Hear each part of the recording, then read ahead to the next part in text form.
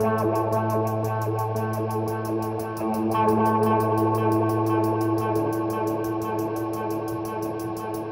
we have different levels that the gates are at. Some are higher and some are lower than each other, and so it adds an extra dimension for the pilots to fly three-dimensionally through the track.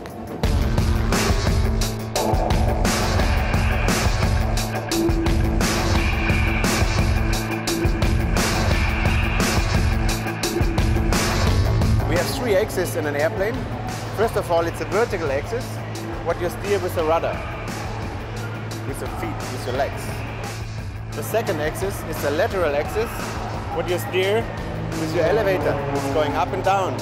And the reference is always the nose, because the only thing you see on an airplane is up front, and that's the nose.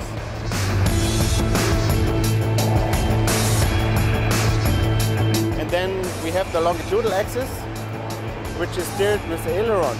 You roll the airplane.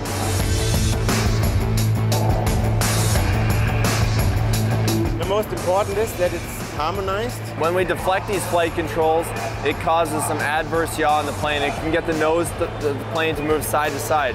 This is something we don't want. We want the plane staying pointed directly into the airflow. You can see in the smoke trail at some of the guys, sometimes on mine as well, yeah, that the plane is going like this and the smoke is going a different direction. That means the airplane is not steered and controlled correctly.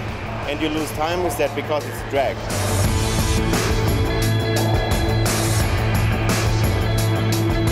In the air race, it's exactly the same than on a normal airplane. The big difference is it's going much quicker and we have much less room for error because it's just a blink of an eye for a decision what we do here. This aircraft will roll over 400 degrees a second, so that would be a full roll in less than 1 second.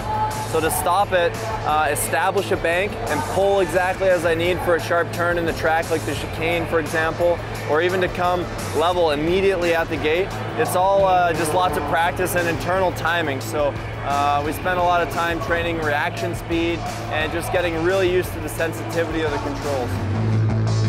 For me, I get in this airplane and I strap into it, but it's almost like an extension of my body. I don't feel as if I'm making a control input that's moving a big machine around me. I just think, okay, I need to move like this through the course. A normal airplane, generally, pilots don't do any setup. That's just how the airplane flies. We do a lot of setup to get it to fly how the pilot wants it to fly. You can adjust every airplane. Everyone has a different need or wish how to set up this airplane. And that's why every airplane flies a little bit different here. I have mine set up just how I like it, but if I were to get in Matthias's or Hannes's plane, it would probably feel different. I don't know, they don't let me fly their plane.